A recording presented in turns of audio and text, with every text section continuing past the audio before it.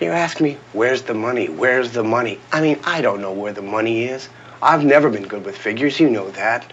I don't know anything about math. It was never my good subject. I don't know where the money is, but if you need money, I'll give you money.